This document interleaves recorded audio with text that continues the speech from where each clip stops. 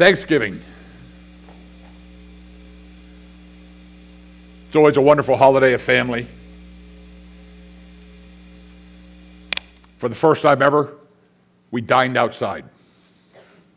We had so many people we couldn't fit inside. So it was a great blessing, and we thank the Lord for the weather. It was beautiful.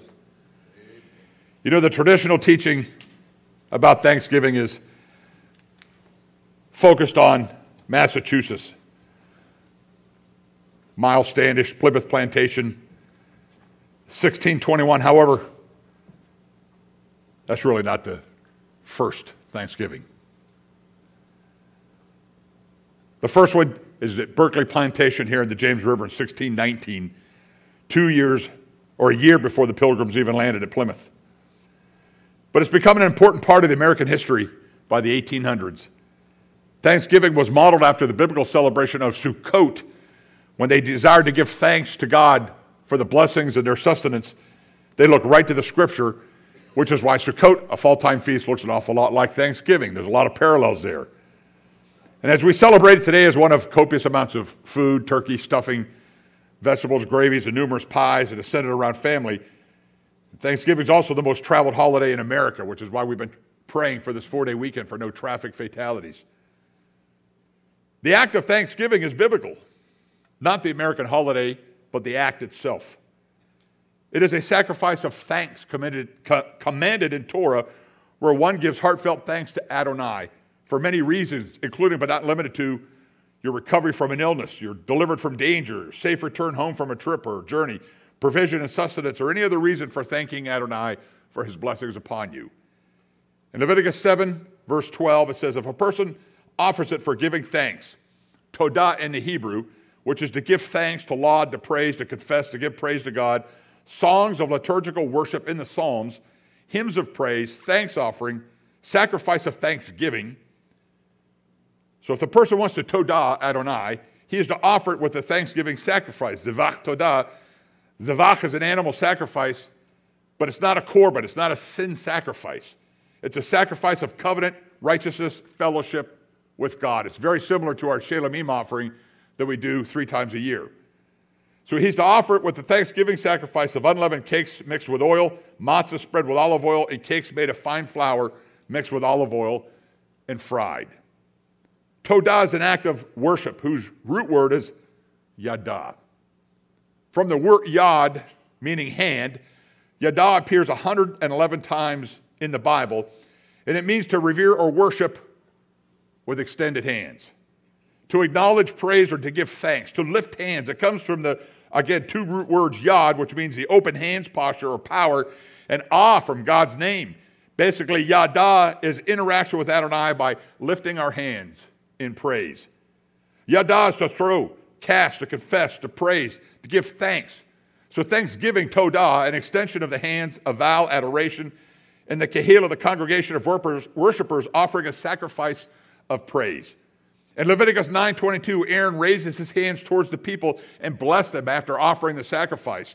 Raised hands signifies praise and worship and acceptance of sacrifices and blessings. We raise our hands to give thanks to Adonai for the blessings in our lives to the glory of God. Raising our hands before Adonai, it's not a charismatic thing. It's not a Pentecostal thing. It's a God thing. And we find yada being used when Adonai intervened in the affairs of his people with miraculous deliverance. Yada is our response to answered prayers. When Adonai reveals himself through his word, through revelation or the manifestation of his presence, yada should always be our response to Adonai's blessing upon us and his intervention on our behalf. When the Israelites were battling the Amalekites in Exodus 17, I just talked about this about a month ago, Moshe positioned himself on a hill overlooking the battle. He would raise his hands and the Israelites were winning. But when he lowered them, the Amalekites were prevailing. So Aaron and Hur supported Moses by helping him raise his hands. Moshe's gesture was significant. His simple act of raising his hands in worship and praise to God won the victory in battle. At sunset this evening, we're at day 50 in the war with Hamas. Very difficult, stressful time that is weighing heavily on us all. We do not forget the barbarity, the cruelty, and the savagery of what was done on October 7th. Yet in all this, I'm Yada. I'm thankful, as horrendous and unspeakable as the attack was. Hamas was ordered to go all the way to Jerusalem, but they didn't. So for this, I'm Yada. This conflict will end with a permanent Israeli presence in Gaza. For this, I'm Yada. I'm thankful. As Gaza is Israel's ancient land. That's rightfully our land, according to Scripture. Amen. The Palestinians are actually the occupiers. And by the way, there's no such thing as a Palestinian. They're Jordanian descent, they're Egyptian descent, and they should go back to their home countries. But interesting enough, Jordan won't receive them, nor will Egypt.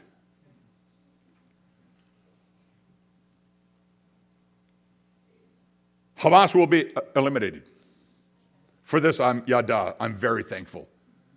I'm thankful that this may be the beginning of Israel's revival as we wait to hear all Israel say, Baruch haba b'shem Adonai.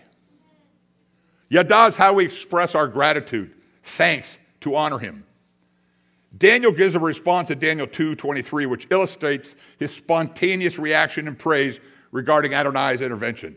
King Nebuchadnezzar was about to kill all the magicians, the exorcists, the sorcerers, and astrologers, including Daniel and his other Jewish associates, because the Persian wise men couldn't declare and interpret the king's dream. Daniel, upon hearing the report of their imminent demise, praised Adonai, who answered Daniel, revealing both the dream and the interpretation to him, sparing the lives of both the Jewish and Gentile wise men alike. In Daniel 2:23, he said, I thank Yada and praise Shabbat, which means to shout, to address in a loud tone, to command, to triumph, to laud, to praise, and loudly commend God. He said, I thank and praise you, Yada Shabbat, God of my answers, for giving me wisdom and power and revealing to me what we wanted from you, for giving us the answer for the king. Yada praise is one in which we, like Daniel, raise our hands in spontaneous gratitude for what Adonai has done and will do. Our raised hands are a natural extension of our expression of thanks, Todah, to praise, Shabbat, to loudly address, to shout and declare his glory. This ties directly into the Aaronic benediction. That what we do so often at the end of the services.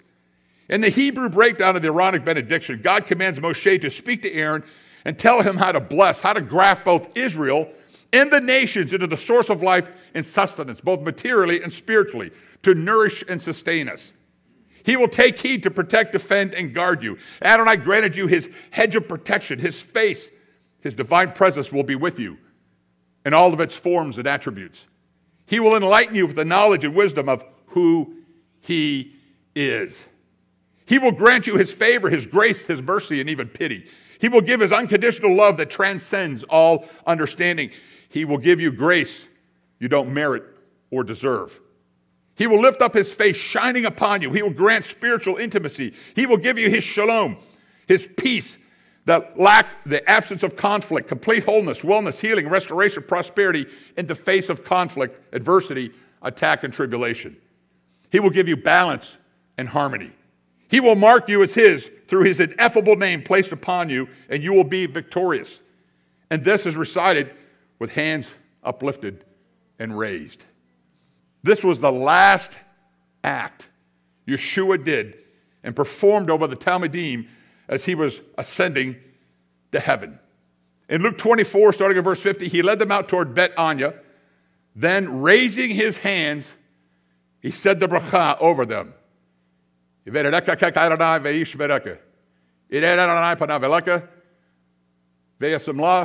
Shalom. Over the town. This is the last thing he did over the disciples before he ascends to heaven. And as he was blessing them, he withdrew from them and was carried up into heaven. They bowed and worshiped to him, then returned to Jerusalem overflowing with joy. And they spent all their time in the temple courts praising God. You see, Yeshua teaches a profound connection here between Yada and the blessings of Adonai. With hands raised and most likely kneeling, the root word of bracha is to barak, which means to kneel. While invoking Adonai, his Father's blessing upon his Talmudim, Yeshua is also praising Adonai in supplication, Yada. Yada may also be expressed through songs and musical instruments. Our entire body is used to express thankfulness and gratitude of our hearts. This is why you see when the Jewish people are davening, when they say the word Baruch or bless, it's a slight kneel and a bow forward. That's so every muscle, tissue, and sinew in your body is actively engaged in worshiping the Most High God.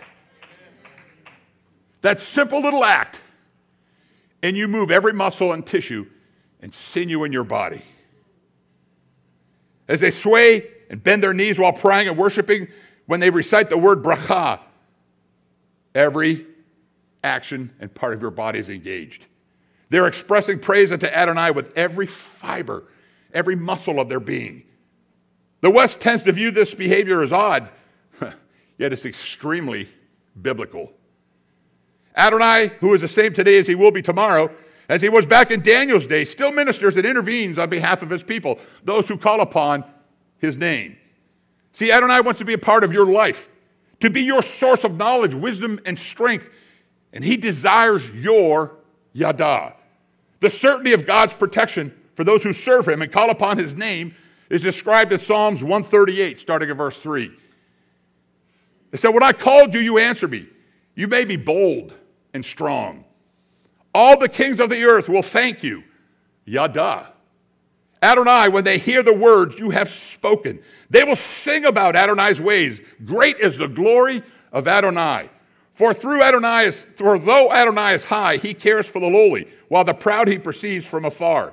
You keep me alive when surrounded by danger. You put out your hand when my enemies rage. In your right hand you save me. Adonai will fulfill his purpose for me. Your grace, Adonai, continues forever. Don't abandon the work of your hands. See, Adonai's presence is not contained to synagogues, temples, or church. His glory, his word, his presence, his grace and mercy will be known to all the world. All the nation's leaders will know. They will all yada. And they will all sing and praise his glory. All the world's leaders, even in times of danger and trouble, he will extend that right hand and save you when you yada. The heart of gratitude and thanks will be the core essence of the Messianic reign when Yeshua returns. In Isaiah 12, starting at verse 4, on that day you will say, give thanks, yada, to Adonai. Call on his name. Make his deeds known among the peoples. Declare how exalted is his name. Sing to Adonai, for he has triumphed. This is being made known throughout the earth. Shout and sing for joy, you who live in Zion, for the Holy One of Israel is with you in greatness. Yada is how we acknowledge God and honor him both today and in the Akhirat Hayamim, in the Messianic reign when Yeshua returns. Adonai must and will be honored as a testimony to the world of the great God we serve, whose love knows no bounds, who can be trusted without reservation, whose power and strength delivers and empowers us, who stands with us through every situation in life, bringing relief, joy, and peace to our hearts. When you're not used to it, the lifting of hands and praise and worship can be a little intimidating.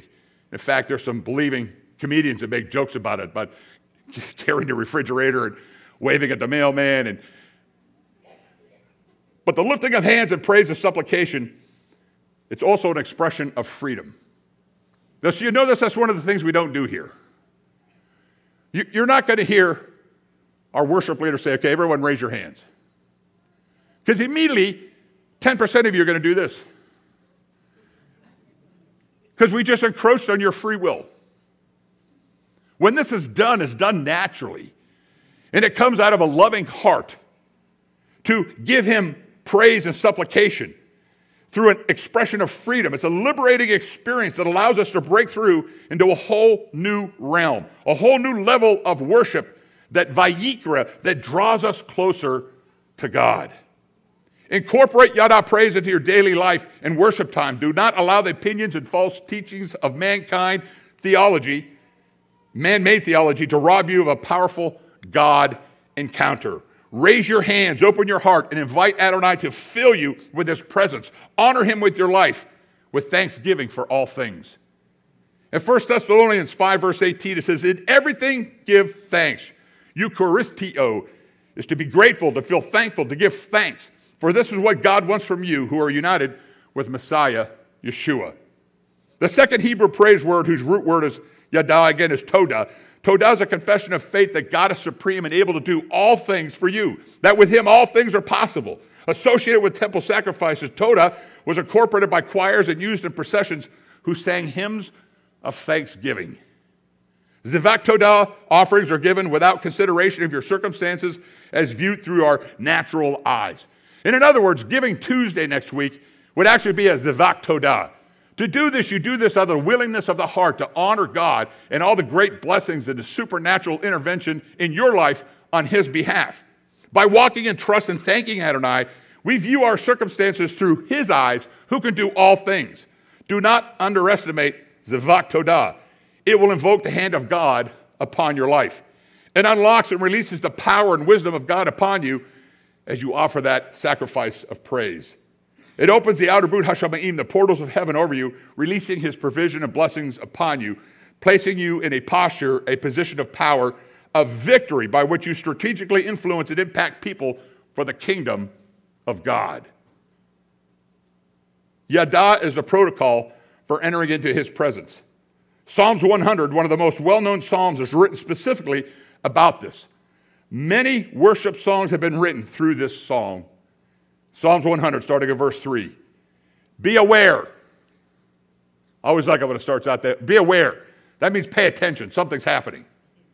Be aware that Adonai is God. It is he who made us, and we are his people, the flock in his pasture. Enter his gates with thanksgiving. Yada. Enter his courtyards with praise. Give thanks to him and bless his name. Harayu el Adonai, shout joyful to the Lord, or make a joyful noise to Adonai. The root word of Harayu is ruah. Ruah is found 33 times in the Tanakh. Ruah is not just a shout or a loud noise, it's a battle cry. It's the battle cry before engaging the enemy. It's the joyful response to Adonai's deliverance of his people from danger. There's a mystery hidden here regarding the power of a sacrifice of praise. Unfortunately, praise is not the first thing you think of or do when engaging the enemy, yet it's our most powerful weapon. We see the power of this in the valley of Barakah when Judah was besieged by the Moabites and Ammonites. King Jehoshaphat, who restored Torah to Judah and walked in the ways of his father David, he prayed and fasted to the Lord, and God answered the king. In the 2 Chronicles 20, starting at verse 20, the next morning they arose early and went out into the Tekoa desert, and as they left, Jehoshaphat stood and said, listen to me, Yehudah, and you inhabitants of Jerusalem. Trust in Adonai your God, and you will be safe. Trust in his prophets, and you will succeed. After consulting with the people, he appointed those who would sing to Adonai and praise the splendor of his holiness. And as they went out ahead of the army, they were saying, Yada. They said, Yada. Give thanks to Adonai. Yada Adonai, for his grace continues forever. Then during that time when they were singing and praising Adonai, he brought a surprise attack against the people of Ammon, Moab, and Mount Seir, who had come to fight Yehudah, and they were defeated. We're talking hundreds of thousands of soldiers were defeated without one sword being unsheathed. And what the people sing? Yada to Adonai, for his grace continues forever. Speak Yada into every one of your situations and what Adonai defeated your enemies on your behalf. I think it's essential for us to recognize that we are physical beings and our outward actions impact our inward spirit. Of course, our inward spirit is more important than any outward actions, but God has made us in such a way that we can't separate the two. The spirit becomes physical, the physical becomes spiritual. See, unforgiveness and bitterness, if left unchecked, will turn into physical ailments in your body. They're intertwined. You can't separate the two. Yada praise is used when we're in desperate physical, spiritual, or financial situations and need a decisive victory from the Lord. Raising your hands is one of the most explosive, meaningful, and powerful expressions of breakthrough praise one can do in spiritual warfare. Worship pulls down Adonai's glory. Psalms 22 states that he inhabits the praises of his people. He sits enthroned on the praises of his people. What this means is that when you yada, when you praise, Adonai comes down in the midst of your situation and he inhabits your praises. It's a spiritual weapon. It's the key used to unlock doors, tear down strongholds, and obtain your breakthrough. When yada Adonai is released, when you speak it, demons tremble. Yokes and fetters are broken. Ha-Satan fears those who yada because he can't remain when the presence of Adonai appears. He must leave. Yada is so powerful that it can bring healing to the physical body, mind, and the spirit. This is a strategic warfare weapon.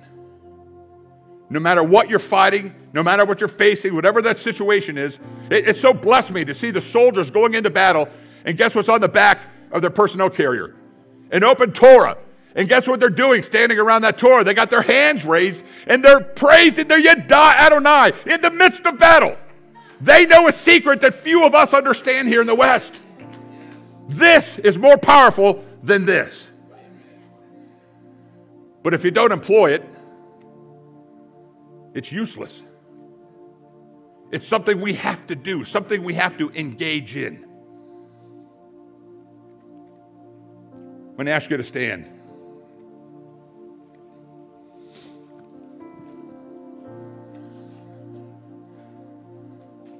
This is where we transition from theory to practice.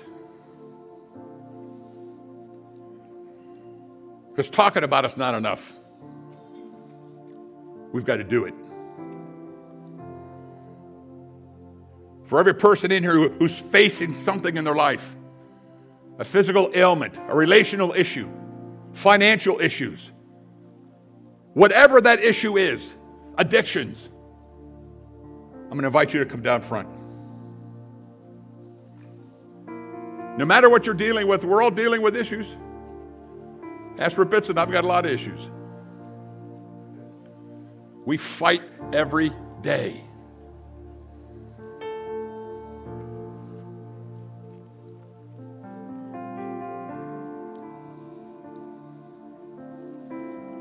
I'm not going to tell you to do anything. But I'm going to invite you to consider raising your hands tonight as we engage in Yada.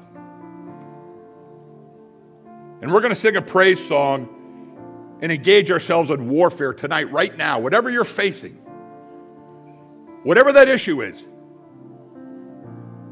I myself, I want to include Israel in this as well. I want to join with my brothers and sisters engaging in this battle. And this is significant and profound because you're doing it at the eastern gate of America, that spiritual gate, the birthplace of America. Incredibly prophetic and powerful what we're about to do.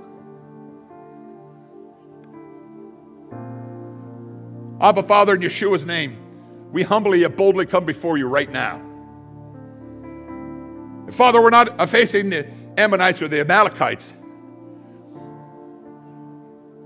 but we're facing struggles of spiritual battles that are real, that consume our time, that make us sick, that rob our finances, that causes disruptions in families, between marriages, children to parents, parents to children.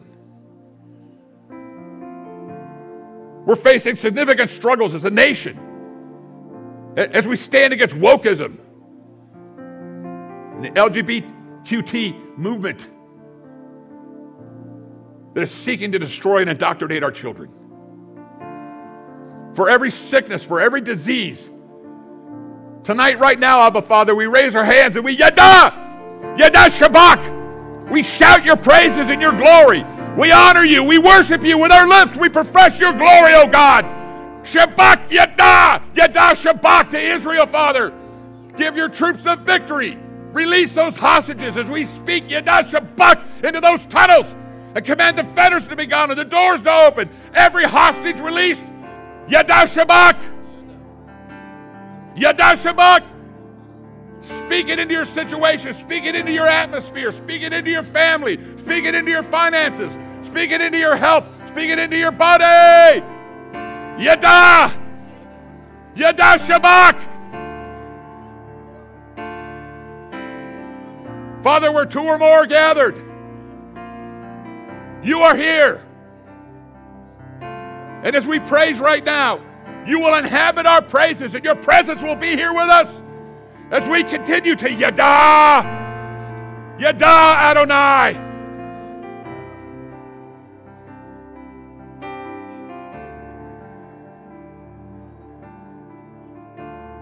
Glorious and holy are you. You are worthy of our Yada.